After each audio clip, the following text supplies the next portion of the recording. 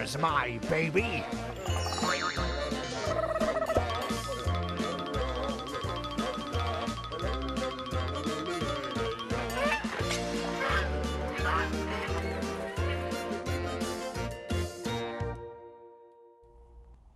I'm Dana Denha. And I am Melissa Bondi, and this is Adventures in Parenthood.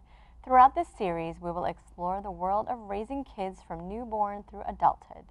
Having a baby or kids around the house can change the dynamic of the household in ways you never even fathomed, especially when there are animals involved.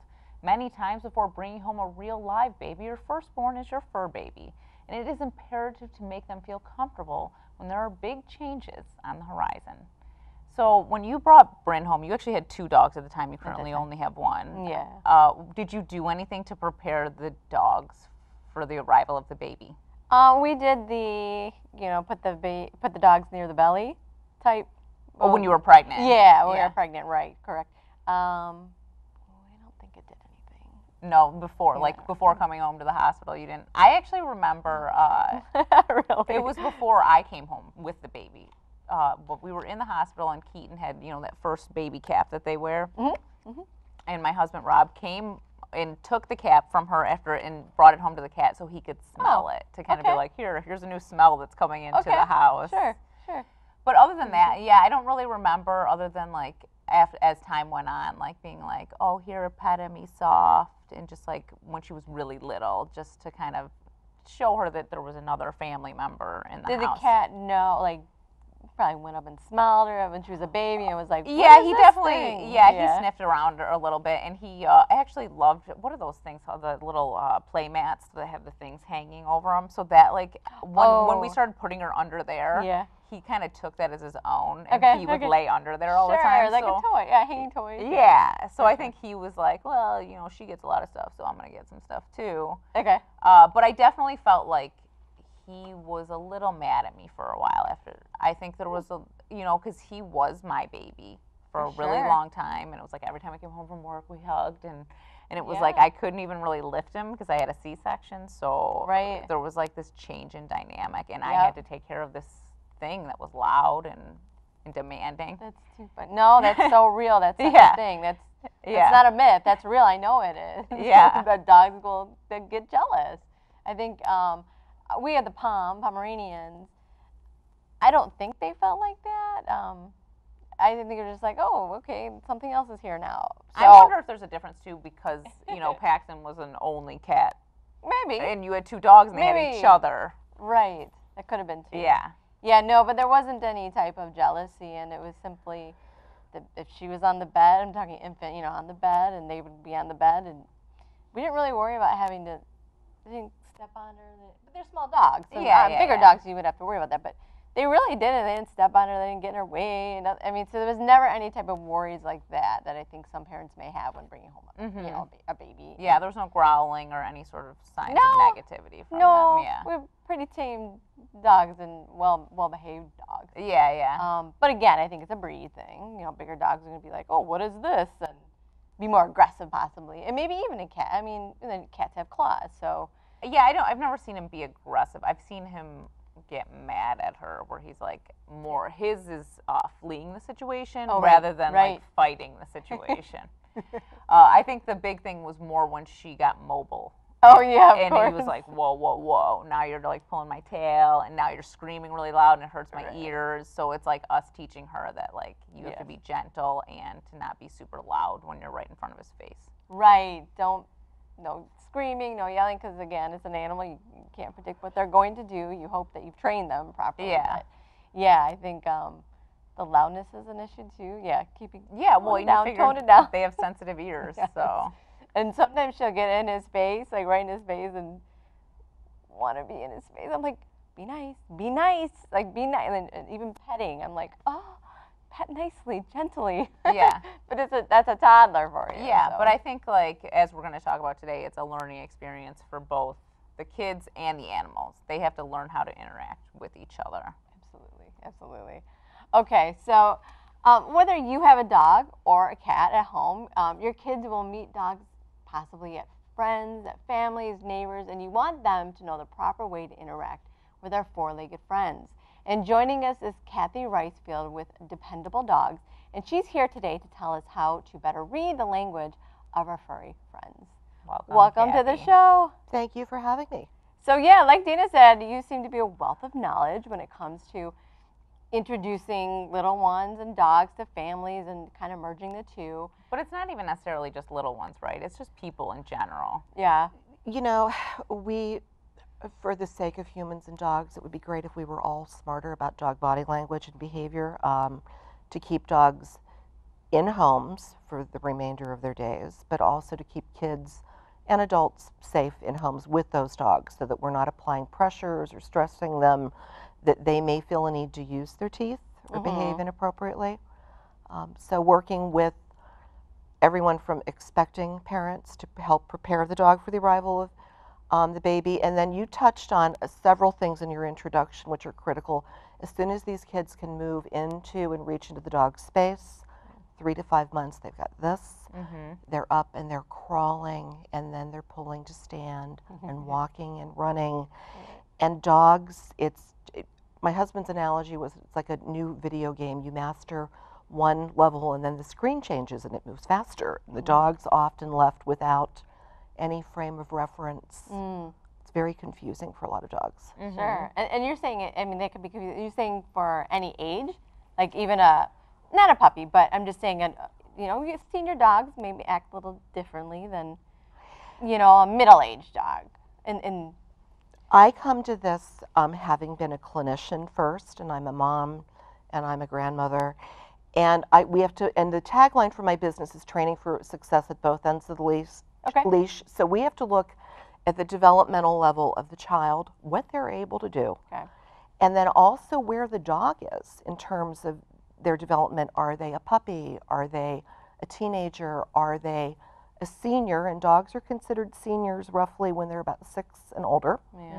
And one of the programs that I represent, I love the line, is that our children grow up in our dog's age. So we have to prepare on both sides to adjust for every stage. Well, you mentioned your business. It's Dependable Dogs. Can you explain what your business is? My business is based in Ann Arbor. I incorporated the business about 11 years ago prior to moving to Michigan. Moving to Michigan, you have to be incorporated in Michigan, so now we are officially a Michigan corporation. And I have been doing dog bite prevention education through Dependable Dogs since founding it, focusing primarily on dog bite prevention and dog safety since being here, and then in February of this year formed a nonprofit, Kids and Dogs Safer Together, to help fund different materials for programs that we're doing in the community, like we had been doing Safety Town. We're doing a program with 2 pediatric fellows at Mott Children's and Children's in Detroit to work with Head Start programs to basically pay for the materials that we're handing out to families there. So Dependable Dogs, primarily individual training, education, small group classes, and then community education work. So so someone could call you up and, like, I could call you, I'm going to have a baby soon, and I'm not, I'm just saying. But if you were, yes. And I've got a dog, help me. Is that something? Yes. Every client who contacts me, My family's going to change. No, absolutely, gets an intake form. And when I work individually, initial sessions are 2 to 2.5 hours. And we go through everything. How old is your dog? Where do they sleep? Where do they eat? When? What? Do you have a known bite history? How well do you know your dog? What worries them now? Until the closing of the Babies R Us stores, I was in Babies R Us around this area 6 to 8 times a year doing 1-hour free introduction sessions. Just because if you can't afford to hire a trainer, you don't know what else is out there, we could give people a real good top line of what to think about as they were preparing to bring a child into their home with their dogs. I'll be doing one of those actually at Macomb animal shelter at the end of October, an intro to dogs and storks, and then a 2.5-hour dogs and toddlers class. So Where else do you speak? That's neat. I didn't know that. So what other? oh, sometimes it feels like just everywhere. I mean, I've had Like- clients in Okemos and outside of Toledo. Okay. Oh, I have so you're some- traveling. Yeah. Well, Yeah. there are 3 of us in Michigan who are Family Paws parent educators at this point. And I network with other trusted trainers, not just here but elsewhere, so that maybe if those trainers aren't as familiar with dog baby, dog child dynamics, we can go in as a consultant and help them. I just did a class in Ferndale a couple of weeks ago with a training group that I just love, and what we do a fair amount of work together with clients that we refer back and forth. Well, I think it's interesting that you mentioned the term trusted trainers, Yes. because the big thing we were talking about when we were chatting on the phone was that there's actually a lot of information that isn't factual out there, Right. because there's not a real regulation on training dogs. No, there is. And as an industry, dog training is relatively new compared to, I mean, I come out of being a clinician where you have an established educational program, approved curriculum, you are licensed, you're tested, you're retested to be trusted to do what you do. With dog training, people in the 80s had started with a lot of videos and the occasional book, and then fast forwarding into the 90s, there were some industry groups that formed, some of them for education. New Jersey is considering a licensure law right now, which I'm not quite sure where that is. But to work as a dog trainer, unfortunately, there is no minimum requirement for education. There are groups that are doing education that I look at them, and if you have graduated as a trainer from one of a very short list of programs, I pretty much trust that you know what you know, and that you're training in a certain way using humane methods, and that I'm more comfortable referring to people. The good news is that we're all getting better with this, but you know, the first exam for board certified credentialed veterinarians in behavior wasn't offered until the mid-90s, and they had 6 people who took the exam, and there are a greater number of credentialed veterinary behaviorists who are board certified veterinarians who are trained specifically in behavior, but dog training is pretty much kind of a wild, wild west. It sounds like it. Yes. So who did you bring with you today? Who did I bring with me? I have approximately 20 of these dogs that I take into different sessions. This one doesn't really have a name. It's terrible. They all, the kids will sometimes read the tags and go, they're all named Dependable Dogs. It's like, yes, but that way I know they belong to me. I use a lot of prop dogs when I'm working with kids who are afraid of dogs.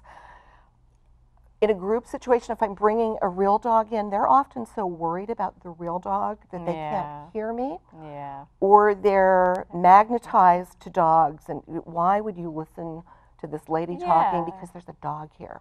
But he's, we don't put masking tapes on our real dogs, but he's also wearing masking tape because he's been used to practice with safe petting with some toddlers and preschoolers. So those markings then, show us what the tape is then. Those The are tape safe. is, we talk about petting one hand. We do a lot of rhyming. Sit on the ground, not the hound. One hand enough, 2 hands too rough. So practicing with petting one hand, collar to tail. And a lot of people come in to pet dogs straight over their head. And if you ever watch a dog as you're doing that, they're kind of blinking and hunching. Cowering. So talking about safe touches coming in from the periphery, touching chest or shoulder, pat, pause, step away. If the dog wants more attention, they'll let you know. So I use a lot of props, singing, pictures, to get as much of the information to stick as possible. But yes, I have a collection of dogs with masking tape on them. Okay, yeah. Well, that's a great, what you said right there about the head versus the like. My daughter does it all the time when she goes right for the head, and you could tell he doesn't like it. But kids want that. I think they've also been learned. Pet him in the head, give him a little pet. Like, everybody does it. Literally everybody pets a dog. But they don't like it necessarily. Well, and there's also a group of trainers talking about the fact that we're told, take your hand, put it in the dog's face, as opposed, and really they can smell you just fine from where they are. Oh, so don't, okay. So what we're trying to change up the dynamic is to invite the dog over. Invites decrease frights and bites. So if we're inviting the dog over to interact and the dog says, oh, okay, I'd like to meet you, providing they're not knocking over your 2 to 4-year-old, or they're looking at you and going, we're fine here. We'll just stay away. To teach your child to respect what the dog is choosing to do. Sure. Do you find that, real quick, what's the age for that? Like a good starting, do you find that they're the most receptive kids are? Is it? I think we can start really young. You were talking about petting, and we're saying gentle. Remind me how old your little one is. 2.5. Yeah. 2.5-year-olds. I mean, the name of the game developmentally is they're impulsive. They're moving in erratic ways, and we also can't depend on them to remember things. So we encourage a lot of hand-over-hand content, so it's soft touch, not too much. And if younger children are grabbing and we're doing hand-over-hand and they grab the dog, we can get everybody out of that. And so doing as much supervising as guiding of the interaction as we can, as opposed to waiting until, oh boy, that's too close, and who are we moving first, the child or the dog? Okay. All right, we're going to leave off right there, Sure. and we're going to come back with more about the supervision aspect, because that's a big part of making your dog and your baby feel comfortable together. Absolutely. So we're going to take a short break, and we'll be back with more from Cathy.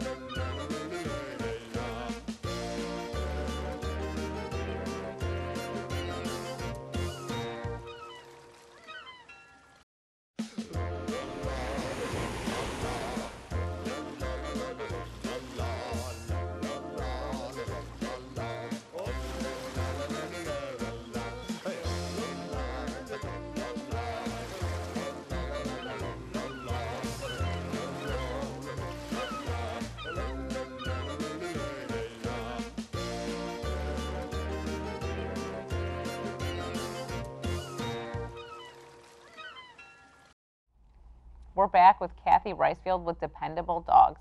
So before we took the break, we were talking about dog supervision. And you actually sent me a little flyer thing that was like, don't be absent and let the dog. So what are the different kinds of supervision, and how should we be there? Family Paws identified 5 types of supervision, basically ranging from absent, which is just you're not there, if you're not there, you're not aware, you have no idea what's going on, to being proactive, full, awake adult supervision. You have to leave the room to use the restroom, get a cup of coffee, get a glass of water, get a bottle. Where's the dog? Where's the child? Using crates, gates, just making sure that you know where everyone is with no unsupervised access to one another. Because particularly with toddlers, boy, they may be leaving the dog alone when you're there, but you walk out of the room, and then what happens? They play dress up with them. I'm like, oh my gosh, you just put my underwear on the dog's head. I was out of the room. Does that really happen? Oh, it happens often. Oh my gosh. Yes. That was one of those OMG moments. But one of the things we talked about earlier was dog body language. And I think that a lot of people probably read dog body language wrong. Differently. The smarter we are, the better we can do. When we know better, we do better. And so one of the things that we're giving out, I give to my private clients, but as part of the grant that we're giving out for Head Start, is a whole card game with dog body language, which is really appropriate for about 3 and up. Friend of mine who worked with Detroit Animal Control for a long time took a look at these, and I guess her significant other said, "Oh, that's what you meant by airplane ears." We tell parents to look at eyes, ears, tail, muzzle, gather the clues, solve the puzzle. Does the dog look like they're soft and relaxed, or do they look like they're worried? And then we're matching that information up according to what the child can process, because kids can't really read body language until they're about 7, particularly with stress and fear signals. So it's just this, like everything else, ongoing education. And if we're smarter as parents, we can be more proactive. Sure, absolutely. Is there any, could you just give us a couple misnomers as far as, I loved what you talked about, petting a dog. But what about big dogs versus little dogs and treating them? How would you treat them? It's really much different. It's about the individual dog. It's less about breed and size, but some dogs are more resilient and forgiving. How old is the dog? You know, dogs are masters of masking pain as they age. Their vision may be changing, their hearing, and you know, these really little kids are often coming in hot and fast and hugging dogs. And wagging tails are often misinterpreted. You know, there may be a bite and the response is, but they were wagging his tail. It's like, well, where was the tail? How fast was it wagging? Was it low and slow? Was it high and up like a flag? So looking at the entire dog and making a decision, are they comfortable or should I stay away? The one thing I was kind of thinking about too is when you have young children, there's always food around. So I'm sure that has to be a big thing. I've dealt with both, where like I will feed a dog table scraps, I'll admit it. But like some dogs can gently take something out of your hand and other dogs will just. So I think that also has to be a big thing with kids, because kids want to share with dogs, and dogs know kids have food. Oh, totally. And then there's this cause and effect that you drop food from the high chair, dogs appear. How wonderful is that? I mean, they camp out. So if you know that your dog does not take treats softly, work on dropping treats. Often with little kids, even if the dog is very gentle, soft mouth, the dog's mouth comes in and the child's hands go like this. So we'll do treat delivery at the end of a wooden spoon or a spatula with peanut butter, squeezed cheese, hand over hand, so that the dog isn't being smacked in the head by the mechanism, to create that much more space. And it depends on knowing your dog. Is your dog very impulsive? Their level of arousal is pretty low when it comes to food. There's a meme from Family Paws that says your child's walking around with a cracker and you think, isn't that adorable? And the dog's thinking, it's a really interesting food dispenser. How do I get some of that? So what do you want the dog to do? Yeah, absolutely. Give us a tip on, that was great. That was a great analogy you just said about the like peanut butter, something at the end of a spoon, or but what about like treats, like bones or some type of hard, or even the soft food, as far as in terms of using them for training or just for giving, like little kids giving them, is it? Yeah, because you're like, oh, you want to get used to the dog. Here, give the dog some treats. You want to give him, you know, depending upon the dog, and I don't always, and depending on the child, you don't want that quick interaction. So we'll often talk about carrying your baby in arms and your dog is eating and you're walking by just dropping pieces of cheese in their bowl. That your approach, walking feet with the baby under control, predicts good things coming to the dog. Sometimes even behind a gate with the age of child that you have is, if I just squeeze things through the hole in this gate, the dog will come. And some dogs are fine with that, sitting quietly. The other dogs are tearing down the gate to get over to, I know where you keep them, I can get more. I hate to sound, the dog trainer's response is often, it depends, but it's going to depend on your child, how old they are, and the dog in your house. One thing I didn't know that you mentioned earlier to me was that dogs have to learn how to walk with a stroller. Many of them, yes. I didn't know that was a thing. Well, some dogs don't necessarily have great leash manners to start, and then you add this bulky item that you're pushing, and the dog can either be very worried about it, or if every time you've ever stopped on a walk, the dog spins around and sits right in front of you, you're not going to get very far very fast. So we suggest that people practice. If you know that your dog is a lunger, squirrels, kids on skateboards, kid on a bicycle, decide whether you should be walking your dog while strollering or baby wearing. Different, what do you need? What does the dog need? And that will change as everybody grows up together. So Cathy, there was a lot, I know you mentioned there's a lot to talk about. We can't talk about it all on our show today, but where can people find more information like this? We post, my business has a lot of information on my Facebook social media pages, which are Dependable Dogs and Kids and Dogs Safer Together, because it's also just updating newer research, little videos. FamilyPaws.com, which is the Family Paws Parent Education piece that has a lot of little short webinars, tip sheets. Jen also runs a warm line, which is an 877. If you know it's 2 a.m., something's happened and you need someone to talk to pretty quickly, she'll connect you with an educator or call you back herself. There's a lot of really just much better info out there. It's just a way of how to find it. Yeah, like as always, social media and websites, perfect. Well, Cathy, we're out of time, but I want to thank you so much. Thank you so much. Both of It's us. been a pleasure. Thank you. And if you have an idea for Dana and I on a parenting topic or show or guest, talk to us on Twitter or Facebook at CTN Ann Arbor. For more on programming and services available at CTN, visit a2gov.org/watchctn. Thanks for joining us on this adventure in parenthood. Bye-bye.